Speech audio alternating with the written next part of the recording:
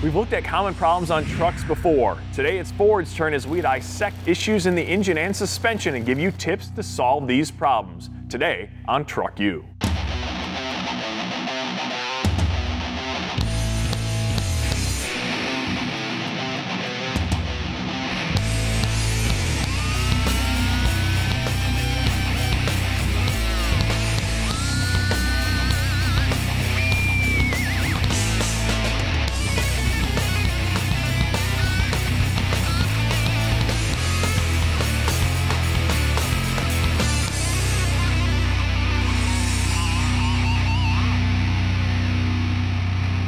Hey, canary yellow, man, your favorite color. That's my specialty. You'll be able to see me coming.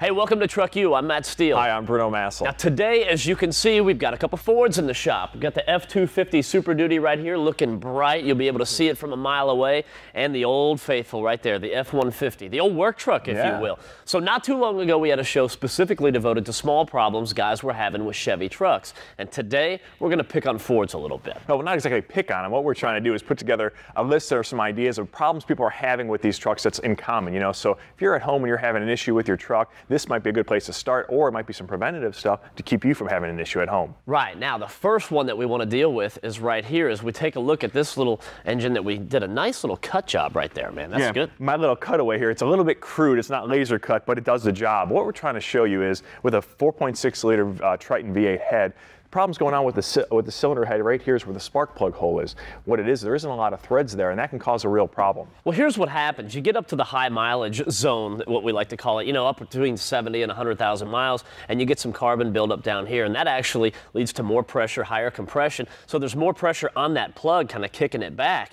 And with the little amount of threads that you've got there that you were talking about and the higher pressure, bad things can happen. You talk about bad things happening. What can happen is the spark plug actually gets shot out the spark plug hole. I know it sounds extreme, but if you put your finger over the spark plug hole and you just spin the motor over by hand, you have someone crank it over, you can feel how much pressure is coming through the engine. Right. Well, magnify that up by a whole bunch when this thing's running or doing some heavy pulling, it'll really shoot that spark plug out with some force, and that's not a good thing. Fortunately, it's a pretty easy thing to fix if you have the right kit, and we've got one right here today. You can do it with the heads out like this, or you can do it right on the engine as it sits. The first thing we need to do is get in there and bore out those old threads. Let me get some grease on here so we can hang on to some of that metal. There you go. That should do it. Yeah, this will keep the aluminum chips to cling to the tool itself and pull it out of the hole. It won't contaminate the hole we're making. The idea here is to remove the existing threads with this counter bore. What it'll do is keep turning till it hits a spot where it'll spin freely. You know, we've gone deep enough. Now, using the grease on the tool itself is great because it'll pull some of the garbage out of there. Now keep in mind when you're doing this on the vehicle, you have to be really cautious because you can't have any of these metal chips getting into the engine for obvious reasons. So one thing you want to keep in mind is you want to make sure that if you've got the valve sitting right here next to the spark plug hole, this tool is going to protrude through the plug hole like that. The valves are open, you're going to hit the valves and you'll damage them. So make sure the cylinder you're working on, the valves stay closed. This way you won't damage the valves. Also, you want to keep a shop vac handy, so if any little particles come off of your cutting tool, you can hit them with the shop vac and suck them back up. Because the last thing you want is aluminum chips inside your engine. So I'm going to keep going here until we get these all cleaned out, and then we'll go ahead and ream out the hole. So that'll get down to the bottom once those threads are gone, and as you can see, now it's spinning freely, so he knows he's down as far as he needs to go. Nice and easy. All right, we'll get that out of there and change it, and we can take it to the next step, which is going to be that reamer. We can clean that hole out a little bit and make it a little bit bigger as well. So what we need to do is make the hole bigger with the reamer tool and actually put on the little the counter or the little edge for it to seat into that some of the original machining had problems with, didn't do in one of the factories. So what we can do is put this bigger insert in. To do so, we need a little bit bigger hole, and the reamer's a good way to do that. Once again, Matt's using some grease on to pull out some of the aluminum the aluminum chips, so this will have a nice clean hole to work with. Keep it clean. There you go. Thank you, sir.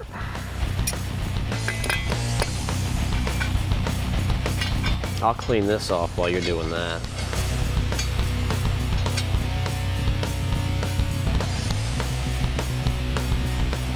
How's it looking? It's coming. All right, now that you've got that all reamed out, I'll get this back to you, and you can go ahead and tap that.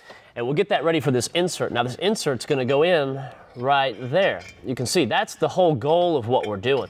Now, we talked earlier about the lack of threads right there. It's not only the lack of threads that's the issue, it's the fact that it's in the aluminum right there too. So it's easy to strip out and it can easily become a problem. I know you've done that on the race car. We've been talking about it. Yeah, that's scary. And that's real bad. So what we're doing is we're putting this little steel piece right in there on the insert. So you see the amount of threads right here, it's going to be a lot more. These threads will secure this in the aluminum and that'll hold on, so we're going to get a lot stronger connection. You know, a little tip for you guys at home, when you're tapping these holes, you might as well go a little bit at a time, pull it out, wipe off your tool and re-grease it, go back in again. This way what happens is you're not going to load, it won't load up on you, plus you'll also have a nice cleaner thread, so you won't have an issue when you go to put the insert in.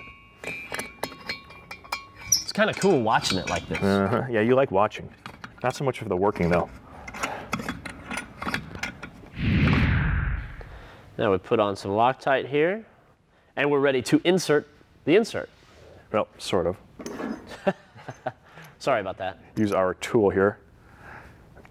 And like that.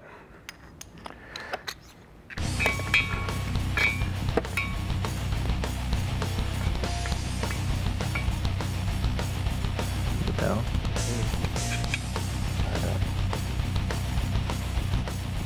Okay, that is down in there. Now what we do is we can take this off and use a little Allen wrench, because this tool holds it in place. We loosen it up so we can now get the tool out. The insert should stay in place, and basically our hole is fixed. All we have to do after this is go ahead and chase the threads on the inside diameter to make sure our spark plug won't get hung up getting it in.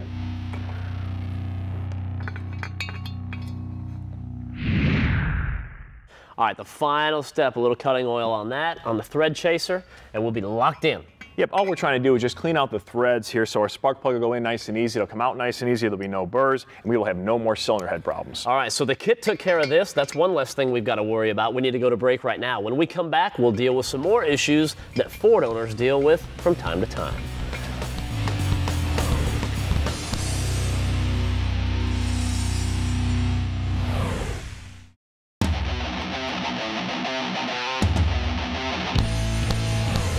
Welcome back to TruckU. Another issue that Ford owners might be dealing with, especially if you've got an 05 or newer 4.6, 5.4, or 6.8, is the issue with the two-piece spark plug that the factory installed. Yeah, and a lot of people have had the same issue, and if you've got one of those engines, sooner than later you want to go ahead and take those spark plugs out, because the longer they're in your engine, the better chance you've got carbon buildup to lock it in place into an aluminum cylinder head. Everybody knows aluminum is going to expand and contract when it goes through heat cycles, and with the carbon buildup on it, it'll really get wedged into place. So what you want to do is, there's kind of a fix you can do if it's not too late, is when you go to take the spark plug out, just crack it and break it loose about 1/8 to 1/4 of a turn. Take some carburetor cleaner, spray it down in through that spark plug hole, and what it'll do is you let it soak a little bit, and hopefully it'll eat away some of that carbon. So this way, when you try and take the spark plug out, the threads on the back side will be free, and it'll pull out in one piece. At that point, you might be a little too late, though. And Right. It might split in half. At that point, you've got one half in your hand and the other half still in the cylinder head. And that's a big problem right there. And that's the whole problem with the deal, is because all you're trying to do is change your plugs. You're trying to do a good thing. And now you've got two options. You've got to take it over to the shop and have them do it, and that's going to be a costly repair. Or you've got to get the specialty tool and get in there and try to get that bottom half out so it hopefully doesn't fall into the combustion chamber. So either way, you've got a mess. Yeah, and you're going to be lucky to get that out and not create any other damage. So it can be a costly thing. So get to it sooner than later is your best thing to do. The way to fix that is to go with a spark plug that's got a single body design, just like this one right here. So as you can see, where it screws in and where you put it in and out is all one piece, so it's not going to break in half on you. That's the way to go. Now, if you guys have been watching TruckU for a while, one, we appreciate it. Let's keep the ratings up, dude. All right, that's good. But you also know that we have a section called Ask the Host on our website. So today's question comes from Corey, and Corey says, I've got a 1990 Ford F-250 and it's leaking antifreeze. We ran a pressure test on it and it showed it had no leaks, but it's still leaking antifreeze. What in the world could be going on with this thing? Well, Corey, I'm assuming that, well, I have to go ahead and assume that you're doing the pressure test when the engine is cold and it's not showing any leaks, it's not showing any drops. But if you're doing it when it's hot, you might see some drops, some leaks that you wouldn't see when it's cold. What it is, like I said, aluminum expands, and what it's going to do is allow, right here from the water jackets are so close to the cylinder or the combustion chamber, it'll allow water to get passed into that combustion chamber. So what's happening is that coolant's getting into your combustion chamber and getting sucked out through your exhaust and getting burned off initially. Now, you won't see any puddles on the ground because your engine's consuming it, but you will see a big loss in power. Now, the good news is, if it's a small leak, like you said, there are products on the market like this that can fix that. You just dump it in and it fixes the head gasket. The bad news is it's going to get worse over time, and once it does, you're going to have to replace the whole head gasket. But in the meantime, this is a much cheaper alternative. So Corey, thanks for writing. Say hey to the family. We appreciate it, man. Now, I know what you're thinking. What would a show about Fords be without the 1996 awesome Steele Ranger, right? This is one of my personal vehicles, and I love this truck. I've had it for, I don't know, 14, 15 years, bought this baby brand new, but one of the issues that some guys have with Fords is with the idler air control, also known as the IAC or the IAC. It's a little module that's right back here on the back side of the throttle body on this particular Ranger. Well, it's easy to take off. You just unplug it right there, and there's two little bolts. When you're taking this apart, be extra careful not to lose this gasket because we're going to use this. Now, conventional wisdom or some things that you might read tell you that this piece is not meant to be serviced. They'll say, just go ahead and put a new one on there. Well, that costs money. It's not an overwhelmingly expensive part, but if you can clean this out and still use it and save a couple bucks in the meantime, why not do that, right? Now, this is an automatic, or this is a stick shift rather, so it's not that big of a deal. You know if this isn't working because the vehicle won't idle. You turn it up, the ignition process is going, and all of a sudden you put the key back into the key on position and boom, without your foot on the gas, it just will not hold an idle. That's when you know this isn't working. Again, with the stick shift, it's not the end of the world. You can just pedal a little bit and you get down the road. If you have an automatic, I used to have a 2000 Ford Excursion. That was an automatic. That was a much bigger deal because I really couldn't use it if this wasn't working. Either way, you pop this off and you clean it off. There's a couple different schools of thought when it comes to cleaning this. Some guys will say, don't touch the spring in there. You can see the little spring in the plunger and that moves back and forth. They'll say, whatever you do, don't touch that. Well, look, the part's not working, so how much harm are you gonna do, right? So I got in there with a little carbon buildup. Sometimes it'll hold things up and it'll kind of hold it in one spot, and that's why it's not working. So you wanna get that cleaned out. But you can kind of move things loose a little bit, loosen it up with that. You don't wanna break anything, so don't be too hard on it. Then you get in here with a little throttle body cleaner and you spray it right into these two holes. That's where the issue is. You've got some carbon buildup in there. So you get in there and you clean that out and you kind of shake it around. And it's cleaning and scrubbing, and you want to get rid of that carbon. So we dump that out. You might have to do that a couple times. But that'll get in there, and that'll clean it pretty easy. So some guys will tell you, well, let it sit and dry overnight. Sometimes you don't have that much time. So you just dry it off as best you can, shake it out. And another school of thought is to put a little lube in there and lube up that spring so it'll move nicely. Some guys don't want to do that because they don't want to get that in their ignition, but the thing is, it's flammable. That'll just burn right out. It's not going to be a problem.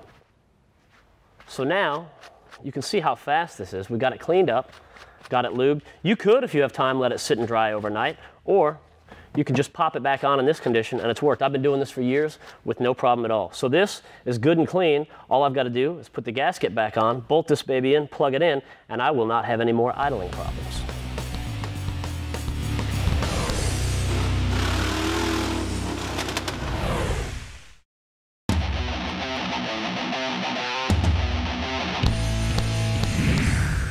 Welcome back to TruckU. Now, another issue that a lot of Super Duty owners will deal with is a death wobble type situation. Not too long ago, we did a whole show about death wobble on Jeeps. That was a big problem, and we got those fixed up. Now, here's usually the problem with the coil spring technology in the front as far as suspension goes. Generally, the issue is with worn out bushings right here on the track bar. But by the time you factor in a lift kit and bigger tires and all the other good stuff, you've got a lot of different things that can contribute to that. Yep, so our fix is in the form of WC Motorsports and Off-Road Super Shaker Eliminator Kit. Now the first thing we're going to do is eliminate the death wobble by replacing those rubber bushings. What we're going to do is put Heim joints on either end. That'll take care of that problem.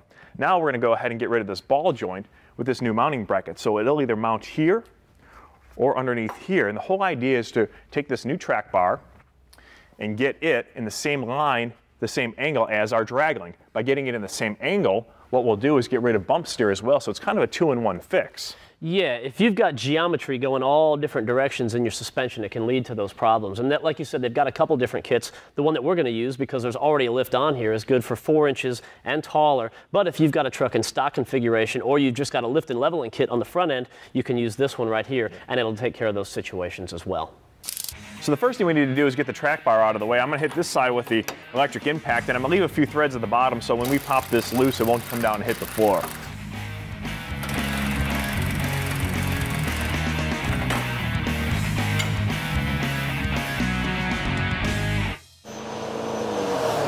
What I want to show you guys is a front hub assembly on the new Super Duty trucks. Now this one's been slightly modified, but it'll work for the demonstration I want to show you. Now this is a unibearing assembly, and in its factory configuration, it's not a bad way to go, but the problem is when you start upgrading the trucks and going something big like this with lift kits and big aftermarket tires where they got a big offset, this becomes a problem. First of all, the unibearing is unserviceable. Once it goes, there's nothing you can do for it, so you pretty much have to junk it and get a new one. The reason why you have problems is, well, right now in factory configuration, the wheel butts up against this flange. The aftermarket wheels get farther and farther offset, so what you're doing is you're putting the weight and the load farther away, which is acting like a big lever, which is really twisting and tearing apart this unibearing. So if you've got a big truck like this with big tires and stuff, you really need to upgrade to a traditional style spindle mount like in the old Ford trucks. Now, first of all, that spindle mount is much stronger, can handle much more load than this. The other thing is completely rebuildable. You can repack the bearings, you can service the whole thing. So, in a nutshell, you got with a big truck like this with big offset tires, you need to upgrade this.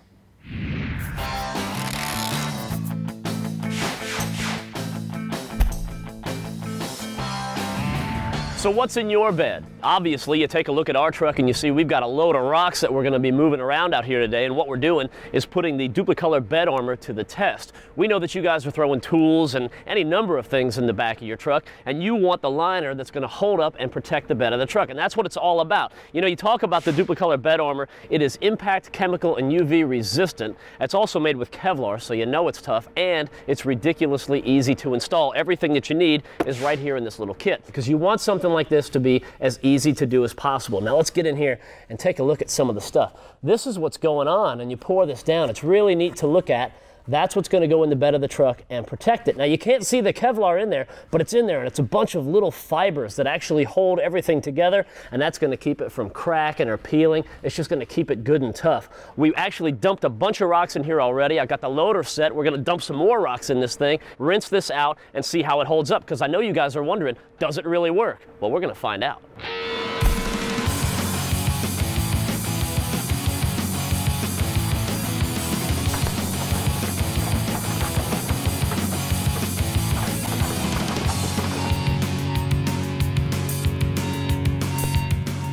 So this job is done. We got the rocks out of here, got it all cleaned up, and you can see how well the bed armor held up. Now keep in mind, this is an extreme example. If you're gonna do this with your bed armor kit, make sure you let it cure for at least 24 hours. Now this is one of many tests that we're gonna be putting the bed armor through. I mentioned the fact that it's made with Kevlar, so you know it's tough. What we wanted to do today was really test the impact resistance and the durability of the product. And I've gotta tell you, it passed this test with flying colors. If you'd like some more information about bed armor, there's demonstration videos, or where you can buy the product, be sure to check out Duplicolor's website.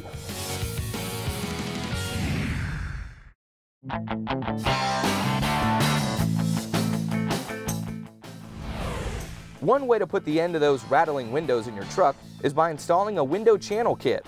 Over time, the rubber on the window channel will wear out, causing weather elements to get inside.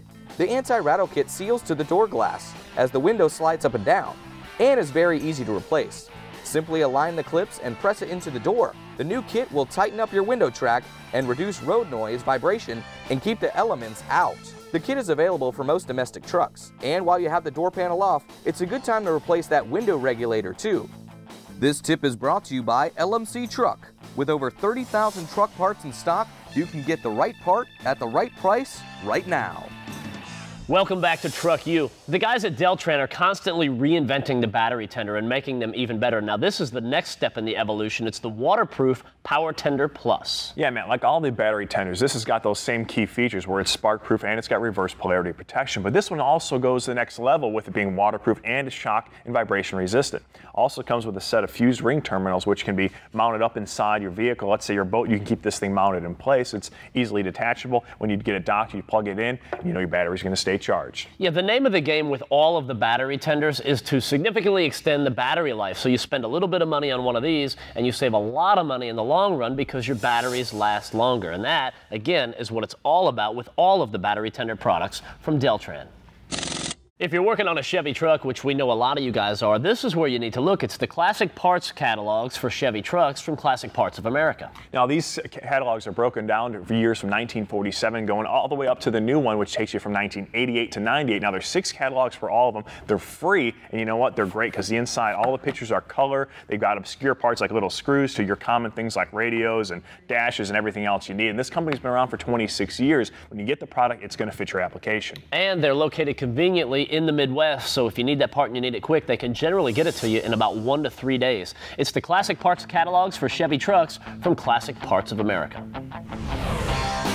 For more information on anything you've seen on today's show, check out speedtv.com or visit our website at truckutv.com.